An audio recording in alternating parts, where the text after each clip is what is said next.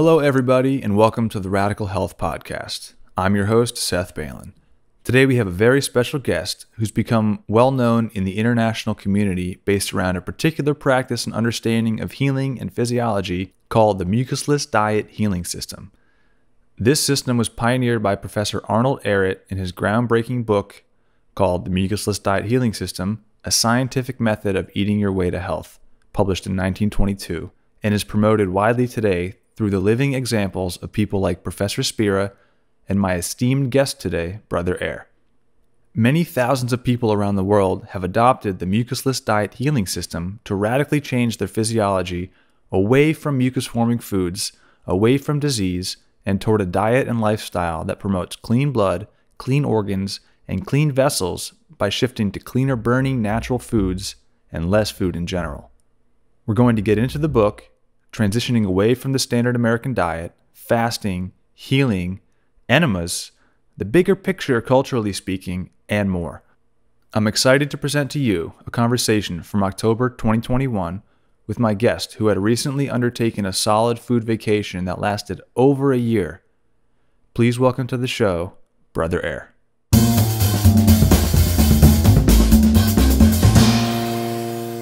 Do I call you Brother Ehret, Brother Smart? What do you prefer? Whatever's comfortable.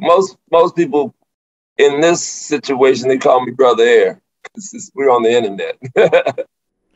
Brother Ehret, welcome. Thank you for joining us. Thank you, brother. We finally was able to do this, and so hopefully we can impart something that can help elevate people, man. You know. Absolutely. That's what this show is all about. Yeah. So for our listeners who might not know you, why don't you give a little background as to who you are and maybe where you grew up and what you're into, and then we'll get into what you do today. Okay. I grew up in Cincinnati, Ohio. That's where I'm at right now. I left. Came back in the 90s, take care of my mother. I'm a jazz musician, so that's what I do. That was my occupation. And when my mother got sick, I kind of got off the road playing with jazz bands and that whole piece. And in the midst of playing music and studying, I got turned on to a book called Professor Arnold Ehret's Mucusless Diet Healing System back in 1982. And at that time, I was a vegetarian, still probably dealing with a little bit of dairy at that time. But once I got the book and read it, it was like a light went off. And soon after that, I kind of dedicated my life to studying physiology. Still playing music, still trying to juggle both. And it got to a point where I was a jazz musician. I mean, I'm playing all the places, all the big jazz festivals, traveling abroad and the whole thing. And I got to a point with my practice of the mucusless diet that I didn't want to be in places like bars and places where they sell alcohol. And stopped going. I haven't been to a restaurant since 1982. Just really became real advocate for what I called, like cleanliness. Like living this kind of life. So at that point, I was just all in to practicing the mucusless diet. And I kind of weeded the jazz thing out. Not so much weeded it out, but I just wasn't doing it as much, because when you put it out there that you're not getting calls to do things, and you're saying, well, I'm playing bars. So that kind of limits it. Especially a jazz musician, that kind of limits your calls. And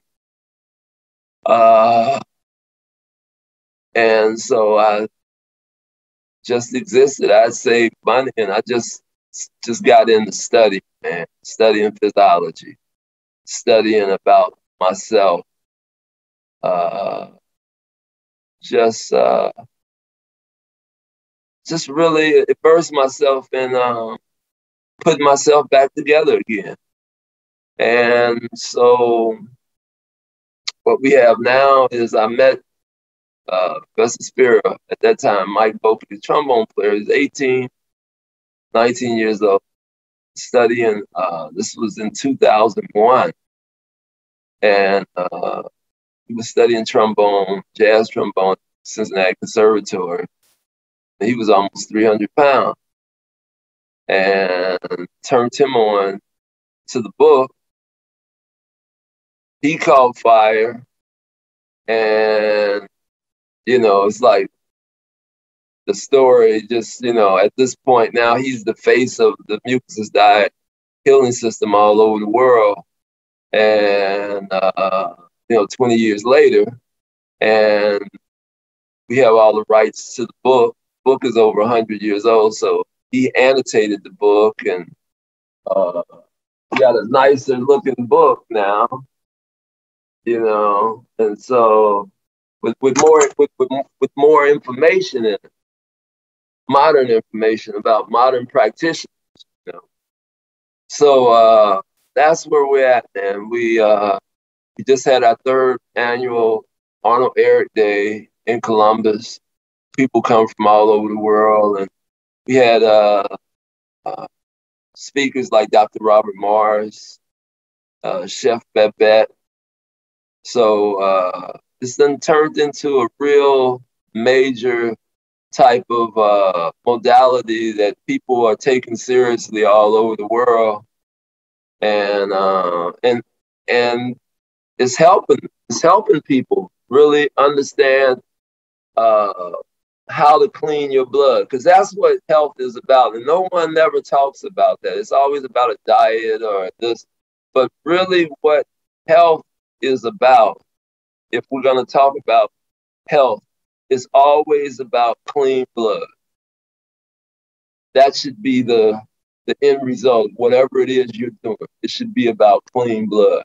And we know how to properly transition and how to do that, how to clean your blood. We know how to do that. That's what we specialize in, because our key phrase is transition, transition, transition. So, and I've done a lot. My thing, the whole Brother Air piece has kind of been fueled by, I've been doing these long fasts since 2001.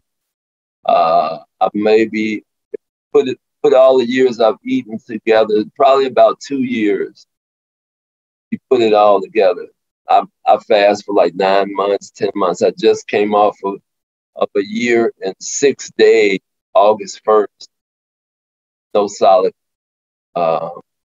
So that's not the practice of the Mucusless diet. That's just something that I've been able to do over 40 years of transitioning and researching. I take the position of being a researcher in this modality. That's great. And I recently read Arnold Ehret's Mucusless Diet Healing System. It's a fascinating book. It taught me a lot about the blood and about the heart, because we're taught that the heart is the pump that pumps the blood throughout your body. Mm-hmm. But how Professor Ehret explains it is that the lungs are the primary instrument to drive your blood, and that the body is an air gas engine, that we don't subsist off food, we subsist off air primarily. And that's evidenced by the knowledge, the common knowledge, that air is the most important and vital thing in the human body, right? Without air, you'll die within minutes. Right. I mean, yeah, the priority is there. You understand that you can go a day without food, you can go a day without water. You can't go 5 minutes without air. Exactly. So can you further explain just the importance of air, breath, and how that relates to our blood? Well, air is the most precious thing. You know, I always talk about we need to have a you know, people talk about their deities, but we need to have a deity called air, you know, because that's something we can really, you know, you say Jesus or Allah, whatever, but we can really relate to air. You know what I mean? So, and we know how vital that is in our life. So when we talk about disease, we talk about obstruction in the blood. The problem when you get sick, and this happens, I mean, you can call it whatever you want to call it. You can call it leukemia, you can call it diabetes, you can call it a stroke, you can call it a heart attack. What's happening is air is not, is being obstructed from going through your bloodline. You see what I'm saying? So there's an obstruction there of what we call mucus and pus. Animal flesh, dairy, grains, and starches. This is what you want to, and these are the things that we eat every day. The average person. Well, I mean, even vegetarians, right, are eating grains and starches, even if they don't stop even eating meat. You know, they're vegans. Grains and starches are a problem, but you learn how to transition away from that. You use grains and starches to learn how to transition away. So when it comes to blood, that's what our goal is about, is clean blood. So we want air. So you want the key components is sun and air. That's the key components to life as we know it. And it almost seems like the human has strayed so far away from our natural state that we think food is the primary energy source for the human body and not sun and air. We take sun and air for granted. Well, that has a lot to do with Western medicine and what they teach and how they teach about the body. And I always tell folks is that Western medicine has trauma down. Like if I'm in a car accident and I'm bleeding profusely, take me to them. Exactly. But chronic illness, they have no clue on how to heal anything. All they want to do is over-medicate you and cut on you. Right, and the cutting part they're really good at, like you said. If you need surgery. Oh yeah, I mean that's what does a surgeon do? All he does is cut on you. So if they don't create things to cut on, he has no job. Interesting. So don't create the conditions that make it so you have to go to the hospital, right? Exactly. Like I say, if I'm having a heart attack, take me to them. If I'm bleeding internally, take me to them. Right. That's what they do well. Right. But as far as disease and long-term disease, that's something that we need to take into our own hands. Yeah, if you have a stomach ache, stay home and deal with it. Don't run to them. Please don't. Right, or a cold or a flu too. Yeah, all that. You deal with that. And Arnold Ehret had a sanitarium in the 1920s where people like Albert Einstein would come and learn how to detox. And what Arnold Ehret's specialty was that he was dealing with chronically ill patients that the Western medicine had kind of threw up their hands, like, we can't do any more for you. And he had great success with healing them through diet change and enemas, cleaning out your colon. I do an enema every day. Since 1990, I've been doing enemas every day. All right. That's what the sign behind you means, right? Oh yeah. That's matter of fact, when you called me earlier, that's what I was doing.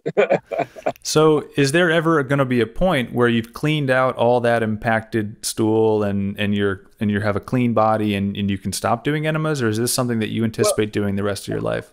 see that question is always asked to the point where let's talk about the blood. Okay. Whenever we talk about health, we have to talk about blood. Now, think about when we talk about immortality. What's immortal on you, Zach? What's immortal that you can think of that's on you? Does in my soul, does that count? My spirit? Well, that's something that's kind of in your mind, and you kind of think of that as, you know what I mean. But something you can put your hands on that you can really notice there is blood. Oh, your bloodline.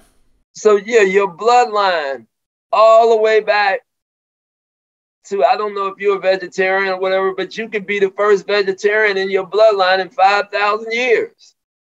So that's what we're talking about when it comes to health.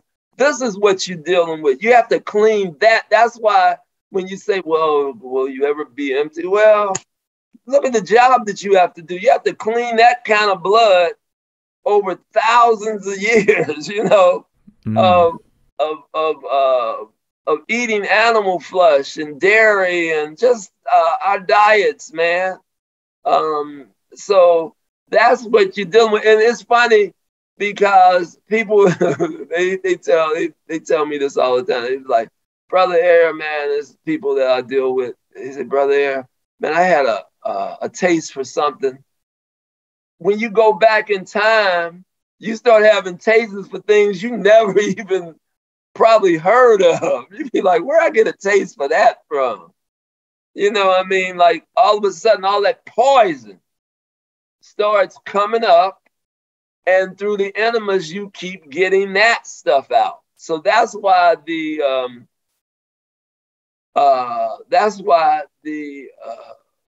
enemas, the lemon enemas, we brought a thing to the world called the lemon enemas. We call it lemonas. So it's lemon and distilled water. And I've been doing one, man, one or two, probably do two today. I'm actually starting to fast today. So And what's the ratio of lemon juice to water that you use? it could vary from people. You know, with me, I always suggest people use 5 lemons to probably the same amount distilled water.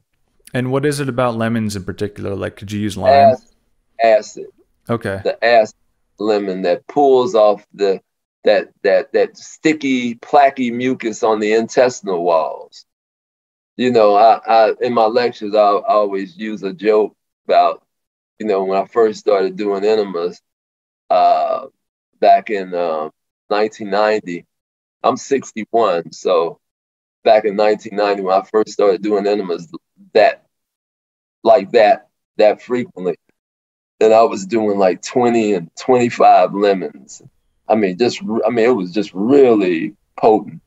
And I used to say, I would look in the toilet and I'd see old blow pops from 1969. Wow. It'd be like just old stuff that's been in your intestinal tract for, you know, that gets stuck there, man, because your body is a bunch of tubes. Mm-hmm.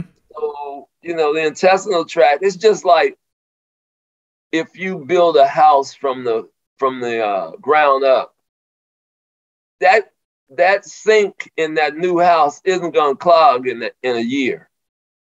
It's probably going to take about 10 years. Then all of a sudden you might get the buildup of all the grease and stuff that's been coming through the sink.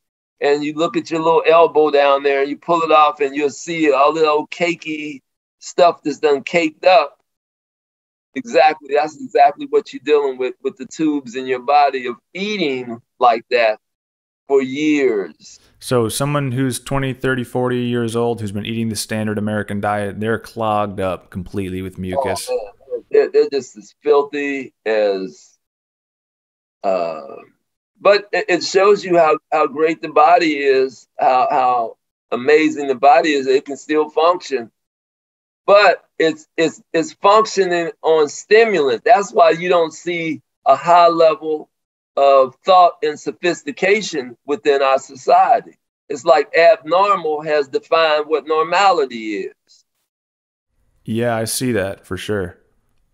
I see that. So, for anyone interested in exploring a cleaner body, cleaner terrain, like you said, transitioning is a big part of that. You don't want to switch all at once. You don't want to just start fasting right away because the built up toxins might start coming out too quick and you might deal with some heavy withdrawals, some heavy detox symptoms. So, what do you recommend for people who are brand new to this idea of a mucusless diet or just health in general? Like, what do you recommend to start someone on a transition?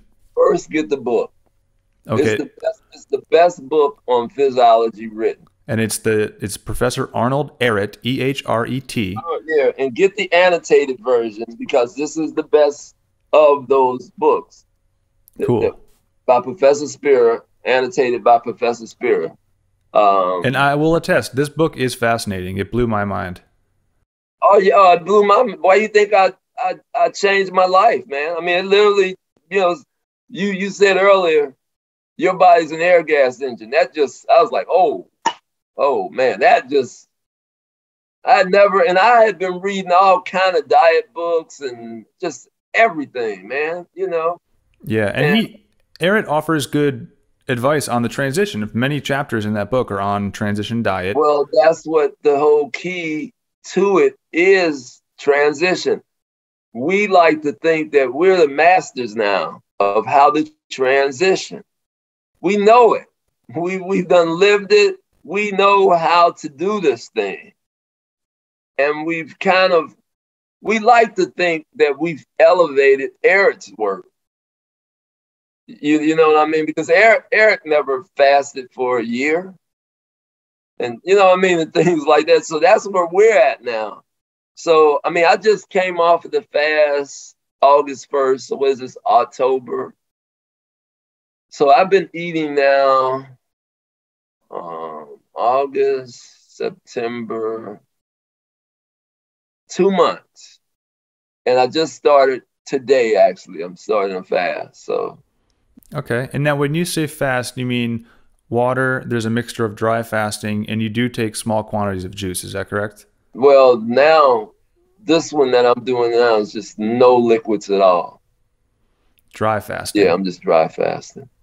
And how long do you anticipate to do this? I don't know. Now, what was different with the year fast is that I named it. I kind of told people I was going. It was we were doing a Q&A on Professor Spear's channel, and since that COVID year, we couldn't have the Arnold Ehret Day that year. So we did a Q&A and just talked. I said, well, what I'm going to do is, since we're celebrating Ehret, I'm going to do a fast to the next Ehret Day. And I came off on the next Ehret Day. Wow. Which was, we had done that, I think it was July 26th, where I started that fast. And I came off July 26th of 2020. And I came off on that fast August 1st of 2021. Amazing. And so on the days that you're dry fasting and you can't use food to block out emotions or feel good or stimulate your body, what were you feeling? Like what were you doing those days too? Well, playing music. I mean, I'm a musician. I bust a lot where I work for a program here in the city called Street Stage Project, and they send us places to bust. And then I have the band, me and Professor Spear co-lead a band called the Fire Music Project. Professor Spirit Brother Air's Fire Music Project, and doing a lot of that, a lot of playing, just dealing with a lot of practitioners from day to day who need help. I did in December of 2020, I did fasting took where I really got intense, because people would say, well, you're not doing a dry fast because you're doing your enemas. So you got some kind of water and dehydration and hydration inside of your body. I was like, okay. So what I did was I did 29 days with no water touching my body. Wow. Period. I didn't even do my enema, which was, people were just surprised, like, hey, brother, you didn't even do your enema, because they know I'm good for doing my enema every day. You know, and so I said, okay, to leave all the skeptics and everybody, they wouldn't have no reason to say anything. I did 29 days with no liquids touching my body. I didn't brush my teeth. I didn't take a bath. Now, how did that feel? Like, what were you going through emotionally during Oh that time? man, well, you notice I said 29 days. It was actually, I was trying to do that whole month, which that month goes to 31 days. So I literally had to come off of it because I got shaken up. You know, I got scared. I was like, and it wasn't a physiological thing. It was like a mind thing where I never have dreams. I mean, I don't dream that often, but I was having dreams 2 nights in a row where, you know how you just take, for instance, you're falling off the cliff and you wake up and, you know, you just wake up, you know, that's how your dream goes. I wasn't waking up. I was going all the way to the continuum of, you know, of falling off that cliff. Wasn't necessarily a cliff, but it was a tragic situation that I, you know, was in, and I wasn't waking up. I was following it all the way through to the continuum. So you took those signals, those dreams that your body was sending you, these messages, and you intuitively took those as, I think I need to reintroduce water. And yeah. So and I never drink water on my fast. I always drink just juice. What kind of juice? Pineapple. That's so delicious. Oh man, for me, it's the one juice that I never get tired of. And you're talking fresh. You'd never buy this from a can, right? Well, I will buy the bottled juice sometimes, but mostly on this fast it was through the juice extractor. But okay, you know, I would go to Trader Joe's. They was the only ones that had like this juice that was 100%. I mean, if you look on the side of, you go to Trader Joe's in your city, I guess, and you look on the side of this juice and it just says pineapples. That's it. You know what I mean? It wasn't from concentrate or anything. So I would drink that, you know. I would drink that, and but yeah, nothing, no water. I don't drink water until I start back eating. Like, you know, eating dinner. Interesting. Things like that. So And what is the thought process behind no water? I just don't like water when I'm fasting. I just never did it, and I don't discourage it from somebody who wants to fast, who wants to drink water. I just don't. Okay. And so let's keep talking fasting. The main idea behind fasting and about why it's healthy for people is that you're not obstructing the body, you're not burdening it with food, right? Right. So just explain that a little more, maybe for people who think that like you have to eat every single day in order to stay alive. Well, me and you are talking right now in live time, and we're not eating or drinking, and we're still here. Now, if on my end or on your end, if somebody obstructs air from getting to us, it's a wrap. This interview is over. You dig? So when it comes to understanding that your body is truly an air gas engine, it runs on air. It does not run on food. It does not run on water. And by no means, I'm not telling you to stop eating or stop drinking. But what we at Mucus Free Life try to do is get you to understand how your body truly operates.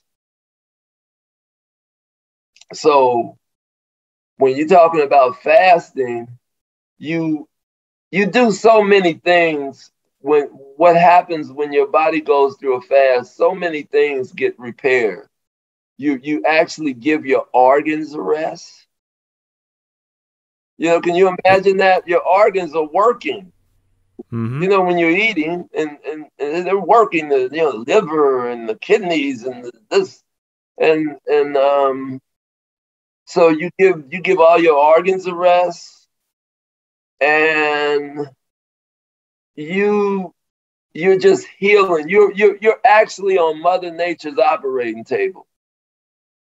All those things that you've been trying to heal, because this is what we get all day and night is from people who start practicing the mucusless diet, and they are dealing with illnesses that they had never been able. They've been going back and forth to the doctors for years and years.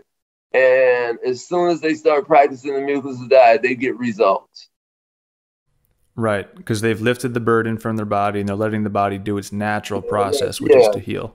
They're understanding, exactly. They're understanding how their body operates. They have been dealing, I had dealt with, perfect example, I had dealt with a lady who was in Russia, and she was a violinist for the Russian Symphony Orchestra, the big one over there, the Borzark or whatever you call it.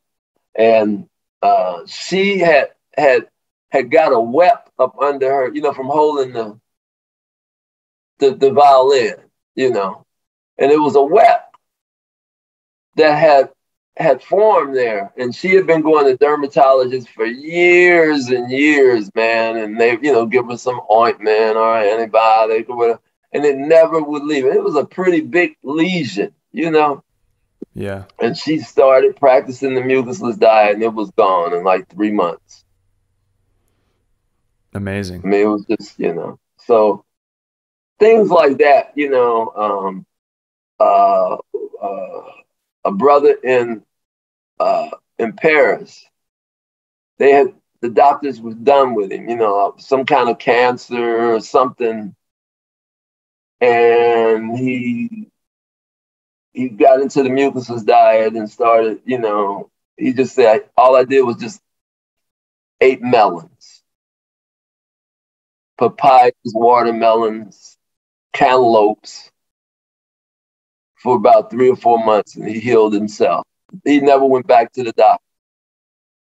Still here, still vital. He's on the meetups every Wednesday, on the mucusless diet meetups every Wednesday night. You hear him talking and having fun with everybody else. And he would have been to the Ehret day, but you know, the European fly rule was all crazy. And so we're talking about real testimonies of real people with real chronic illness that doctors just don't even deal with. We can't do any more for you. And I think the testimonials are some of the most convincing parts of this diet, because it's real people who have transformed these real conditions that doctors couldn't fix. And what I noticed too is that it's the people who have almost hit, or who have hit, rock bottom health-wise, who have nowhere else to turn.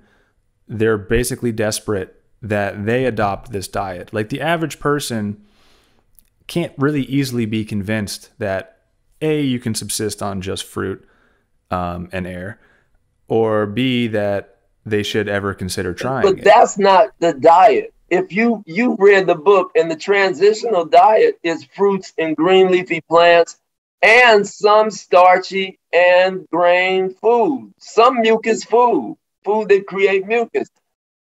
You don't just jump from eating neck bones and mashed potatoes to becoming a fruitarian.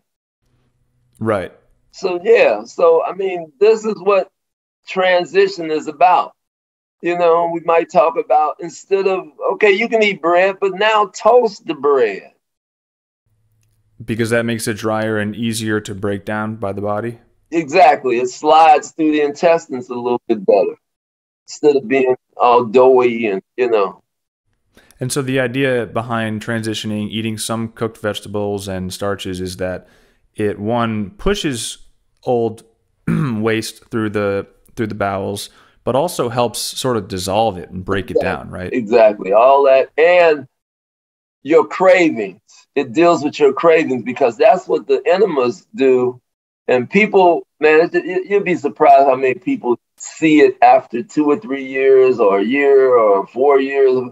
And they be like, hey, brother, we kept hearing you in spirit talk about it. Now we experiencing how they might have this addiction for that mucus. They could be doing really good with everything else, but they might, man, I have to eat a bag of cookies every couple of weeks or something. And that's fine, because you're dealing with an addiction. You're dealing with the most heavy addiction is heavier than heroin and cocaine. It's heavier than cigarettes and see, because people can stop. I always see this. People can stop smoking. People can stop doing heroin. People can stop doing cocaine. But now let's deal with trying to stop doing mucus, like just grain. Even if you stop eating meat, because people can stop eating meat. But what they can't stop doing is those grains and starches, man. That's the hardest thing for the body to get off of. Because people can do really good for weeks. Oh man, I'm eating mucusless, I'm eating fruits and greens, then all of a sudden they get that craving for a bag of cookies. And that's fine. I know exactly what you mean. And that's fine. That's fine, because you're gonna have, but what we say is that's why the consistent cleansing goes on with the enemas, because the more you do the enemas, because what you are craving is not really the cookies, it's poison. Physiologically, that's what's going on in your body, is poison. So you use cookies as a way to serve that poison. With the enemas, with the consistent enema, all of a sudden you'll notice, might be a year, might be 3 years, might be 4 years, might be 2 years, but all of a sudden you'll notice you're not having the cravings for the cookies. Because what you have done is you cleaned that poison out. Because that's all it was a craving for poison, physiologically, in your blood. So you're saying we're not addicted to the flavor, the taste, or the cultural aspect around food. It's actually the chemicals in it and what it does to your body on a cellular level. Exactly. It's all physiological. It's all physiological. And if you like I say, we're not gonna beat you over the head from having a bad day. Oh man, I did good. I was eating salads, and and then I had a veggie burger. Beautiful, man. You know, I mean, we understand that mucus is the hardest addiction known to man. Interesting.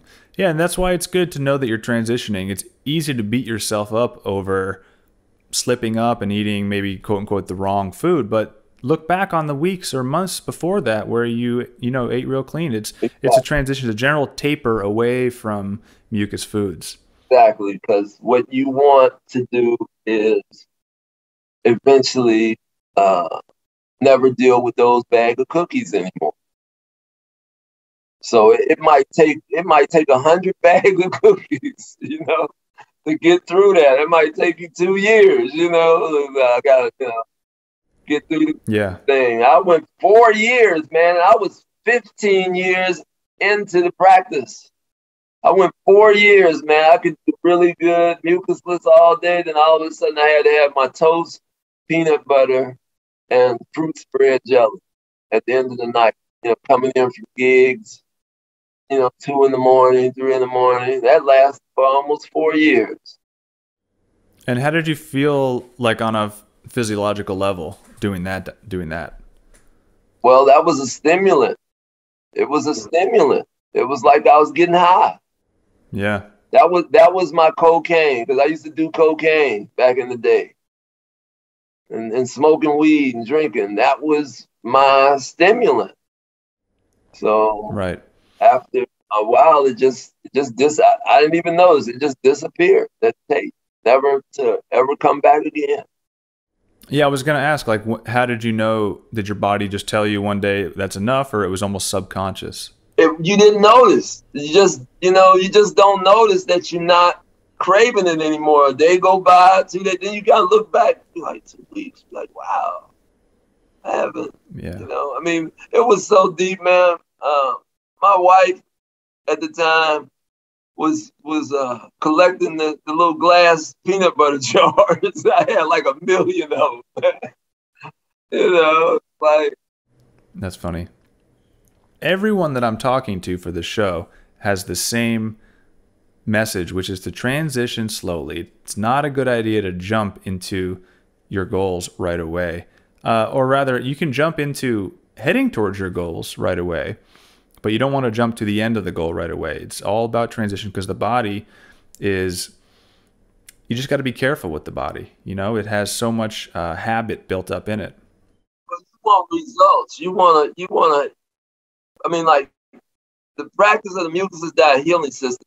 Arnold Ehret is the only one with a system out. Nobody else has a system. We endorse the system because we've used it over 40 years. Sister Decora, 30-something years. Professor Spirit, 20, almost 20 now.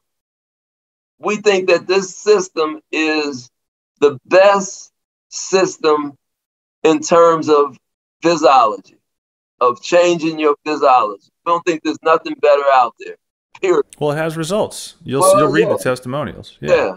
I mean, it's a system, and we can all relate on certain levels about how to transition when you get started. We all are there at the same kind of thing, but then your physiology might be a little different. Like I'm looking at you, you're more of a uric acid type of physiology.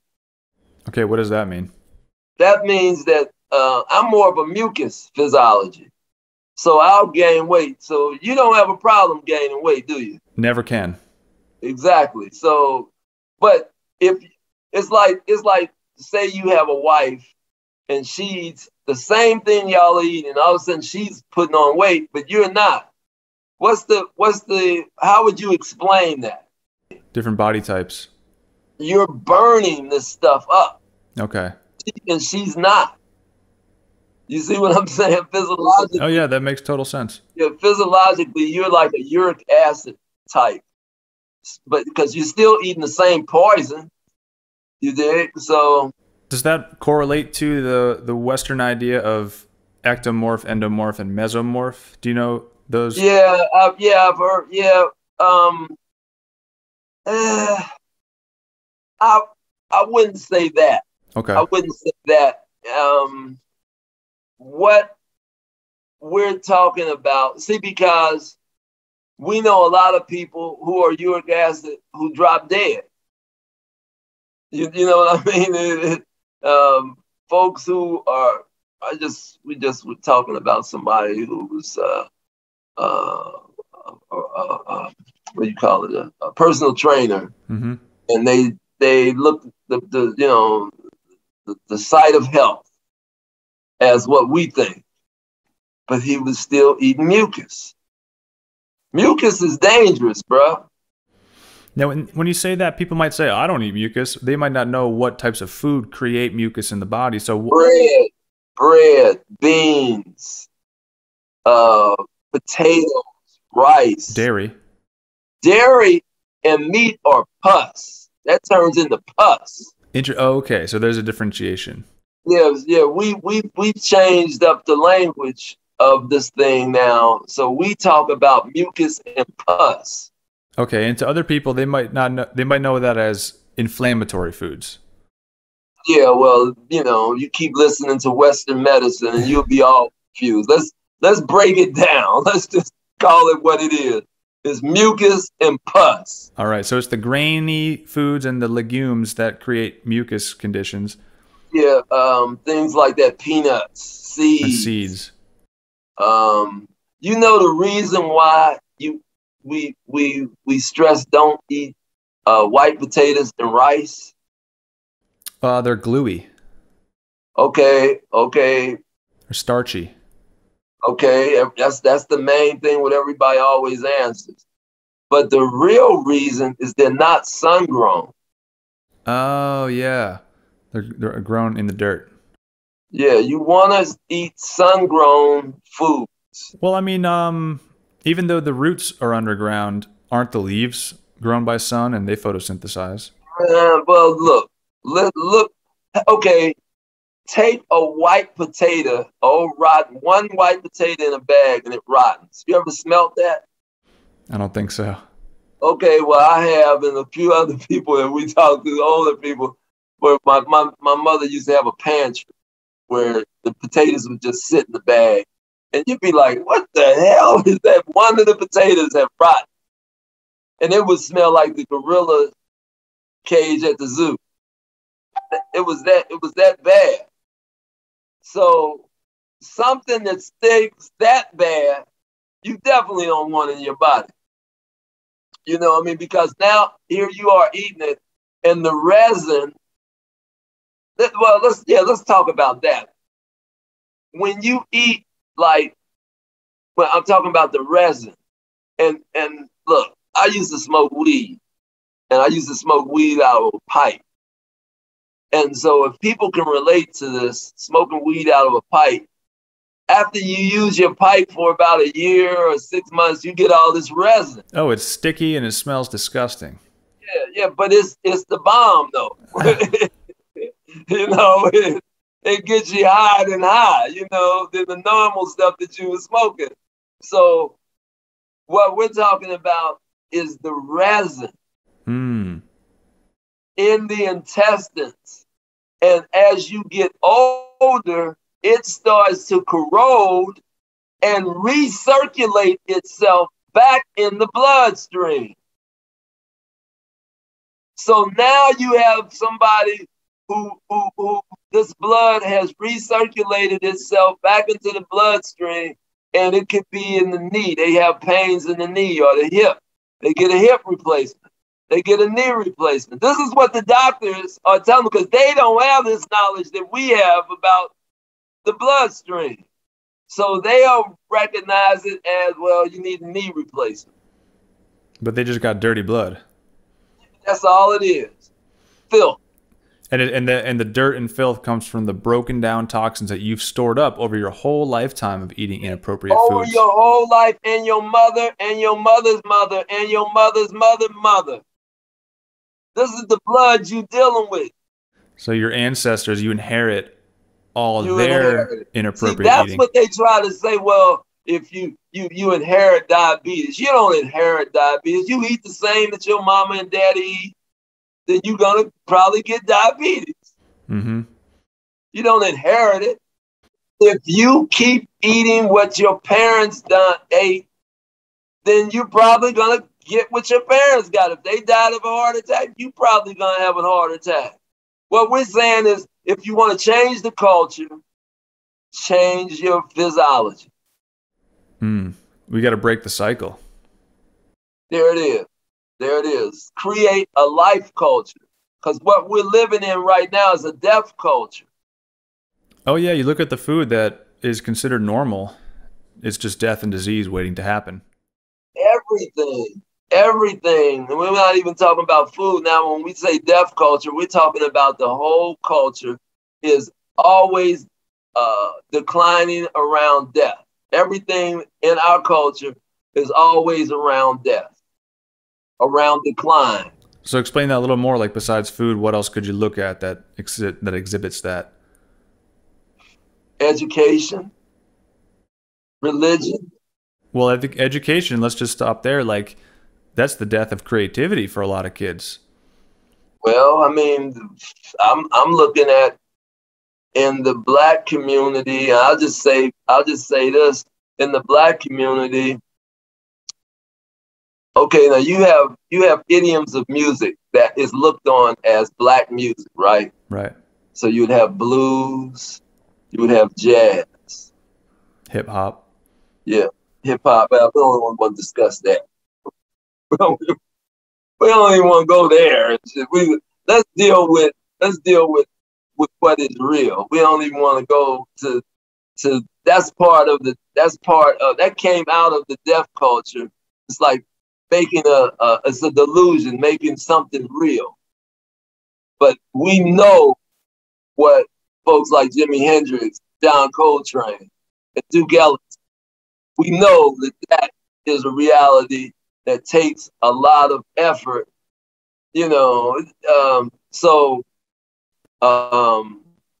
What we deal with is we look at these cultures, and now we look at, because we do a lot of education, because Spira is a PhD in musicology. So we done went into classrooms and done work with the study of jazz music. Now all we see is they done took the music out of all the inner city schools. All the other schools with Caucasians in them have access to learning about Duke Ellington and John Coltrane. The inner city schools are doing what you talk about. All they have access is to the street of hip hop and find what they can find, because there's no more study of this. Now, when you go to all the colleges, and we deal with a lot of the college students who are studying jazz, and they are all Caucasian. In all these colleges, they have jazz programs now in all of these colleges all over the country. When you get to these programs and you see like might be 50 students in a program, maybe 2 of them are of color. So now you have nothing but Europeans studying Black art. You have nothing but Europeans just here in Cincinnati. We have a jazz society. Who is it ran by? White people. Now, I'm not like like jumping on white people, because I'm gracious and I have plenty of people that I'm really close to. That's not the point. What I'm trying to say is we talking about the deaf culture and high functions. And what its goal is to create a decline and to exit you right out of, you know, what did we say? I think I posted something the other day. I said, yeah, when people were talking about Black Lives Matter, I said, your Black Lives matter only to white lives who use Black lives as consumers. That's the only reason it matters. That's the relationship between Black and white people in our country right now, is consumer to somebody who purchases. That's the only relationship we have. Don't try to act like we sitting around in a circle and thinking about y'all, because it's not there. And the reason why is mucus and pus. That's why I wanted to go all the way around, you know, like circumlocution, all the way around to bring it to this. It's all about our stomachs. If we eat like animals, we act like animals. Totally. What you just said rings very true to me. I mean, I studied jazz in college with a bunch of white people, just like you described. And I got in trouble for asking my music history teacher about Duke Ellington. She said, she got all defensive when I asked, how come we don't study Duke Ellington? It's just insane to have a jazz program that will shy away from Duke Ellington. Come on, man. Yeah. I mean, it's like, so this is what I'm talking about. This is this is part of the stomachs. We call them the stomachs. This is why this thing does not make any sense. And what our commitment at Mucus Free Life is to put this culture in the dustbins of history. That's our commitment. So you're actively trying to reshape American culture or global culture. Culture. Just culture, period. Okay, we're trying to create a life culture because this is a death culture. So this culture revolves around decline. What we're trying to do is we're trying to create a life culture that's about immortality. I love it. So if people want to learn more, they can go to mucusfreelife.com. Yes. They can check out Professor Spear's YouTube page. You're on a bunch of those videos. They do a lot of long format discussions like this one. Yeah. Do you have your own personal website? No. Okay. I mean, Spear has me up all over on Facebook and Brother Ehret. This I don't really, I have no clue because I don't go to that stuff. Okay. But I always see notifications of, man, you need to come over here and answer all these notifications. So, but basically, I am starting actually a new program that now this is actually my piece. It's called a life support. And so what it is going to be kind of like a psychiatry type of support for those who it's going to be 24/7. And it kind of came out of the AA meetings type of deal, you know, because one of the practitioners would always say, "Man, this meetup is like my AA," you know. It's like, so I kind of have been vibing on that and been dealing with people who really need more than just the physiological breakdown. It's almost like an emotional thing that I ended up going through with them. And so that's going to be something that I'm starting called Life Support 24/7. Amazing. And that's going to be a program that it's not going to be free, but I'm going to let people pay me what they want to pay. Whatever you think it's worth. You know, that's great because when we talk about death culture, I think money is a huge part of that. Yeah, and yeah, I mean, like we all need money to get this and to get that, but you know, to be inundated with material mythology.